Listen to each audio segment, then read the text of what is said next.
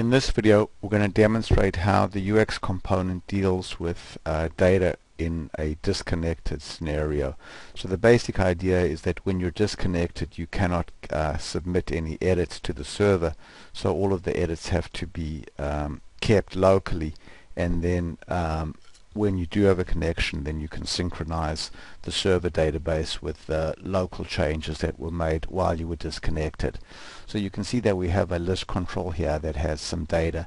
This data is coming from a SQL Server database, and over here in SQL Server Management Studio, I'm looking at the same database that was used to originally populate the data in the UX component. So let's start out with something really simple. Let's go here to Jennifer Harris and change that to Alan Harris, and go ahead now and hit save. So what we have showing up over here is just debug information to help us understand what's going on. So this little icon over here indicates that this record now is dirty, but that it has not yet been synchronized with the server. So what this is showing over here is the current data that this list control has in it, and then also the original data that it had before we made the edit. So there's Alan Harris right now, and you can see there's Jennifer Harris, which is the original data. And if we go back to the SQL Server database and look at the data in the database, we'll go ahead here and do a refresh. We can see that it still says Jennifer Harris. So now let's assume that we finally got our connection back, and we now press the synchronize button. So I'm going to go ahead now and press synchronize, and what you'll see happening is that the icon here goes away. The debug, this is my debug information. This wouldn't normally be here, but I've turned debug on. Shows me what the SQL command was that got executed on the server. So you can see we've done an update, and we've changed the record to Alan from Jennifer.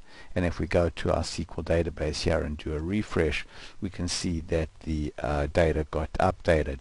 So let's go ahead and do something just a little bit more complicated. We'll do several rows of data. So we'll go back to Alan here and change that to Bernard, and then click on, say, Sarah Perkins, and change that to Jenny Perkins. Now if I try to click on another row now before saving my local edits, you can see that I get warned that I have to do that. I have to first save my local edits or undo them. So if I wanted, I could undo my changes, but I'm going to go ahead there, hit save.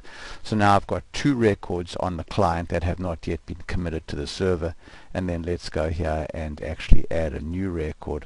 So I'll go here and I'll just type in, say, Dick Smith Alpha Boston MA, and then save that. So now you can see my new record shows up in with a little blue icon over here. So at this point now I've got 3 edits on the client that have not yet been synchronized with the server.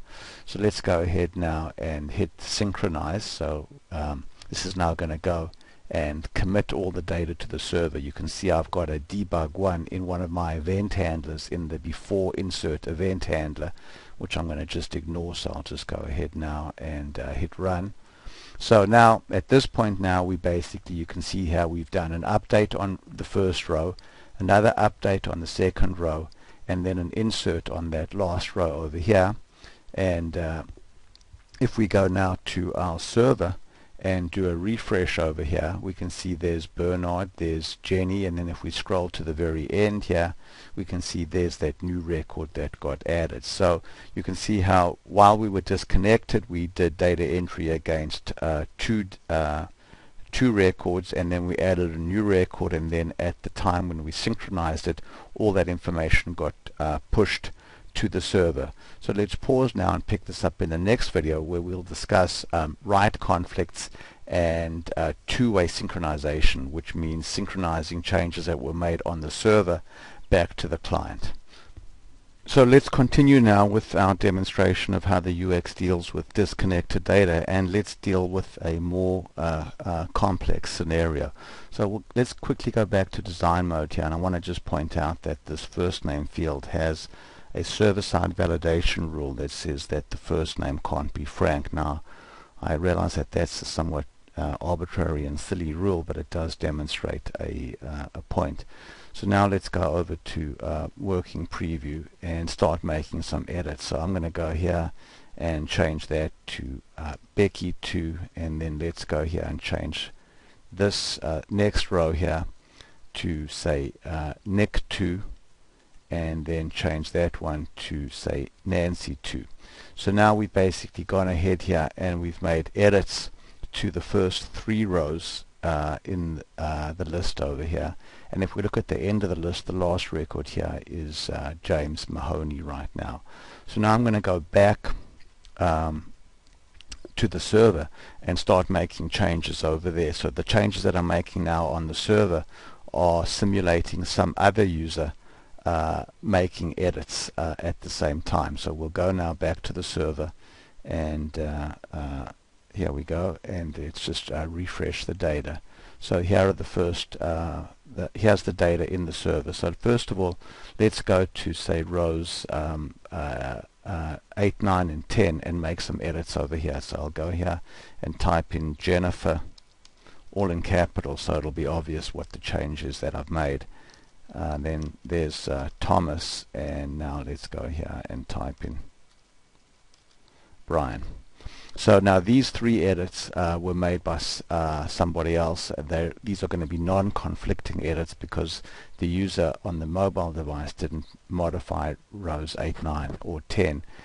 He did modify rows 1, 2 and 3. So let's go back now to this row over here and change that to Nancy. So some other user now has gone ahead and changed it to Nancy, whereas the original on the mobile device, the user has changed this to Becky2. So let's go ahead now, and let's also do one final thing here. Let's go to the very end here and add a new row. So we'll go here and let's just type in say Henry Friedman, and then let's go to this row, James Mahoney, and delete that row. So we've gone ahead here and done an insert and also a delete. So go back now to our list and hit the synchronize button, and there you can see what we've got here is our write conflict over here. This is telling us that we have a write conflict. We didn't actually make any record that had a first name of Fred, so we don't see our server-side validation error. So we'll go ahead and do that a little bit later. And if you look here at the end, there's the new record that was added, Henry Friedman, but record number 60 got deleted, so that record is now gone. And let's go back and look at this record here. So this is telling us that there's a write conflict. So if we click on the message here, it tells us that our value is Becky2, but that the user on the mobile, on the other user who edited the SQL database, he went ahead and he changed that row to Nancy. So we've got a choice now. We can either basically accept their value, which is Nancy, and if we do that, then this record here will just go clean, or we can say no, use my value, which is Becky2. So I'm going to go ahead now and say use my value, which means that the record now is still dirty because I haven't pushed that back to the server. And now if I hit synchronize, the change works, and if I go back to the server now and take a look at that row, I can see that that now in fact does say Becky2. And furthermore, that those rows that I edited, the non-conflicting edits, have now been reflected over here on the client side. You can see that these rows now all show the capital values. So let's just quickly go back here to say this record now and try and change it to say Frank. Go ahead there and hit save edits and then synchronize, and you can see now there's our server-side error shown over here. So what we've shown is a fairly complex synchronization process going on here in the UX component.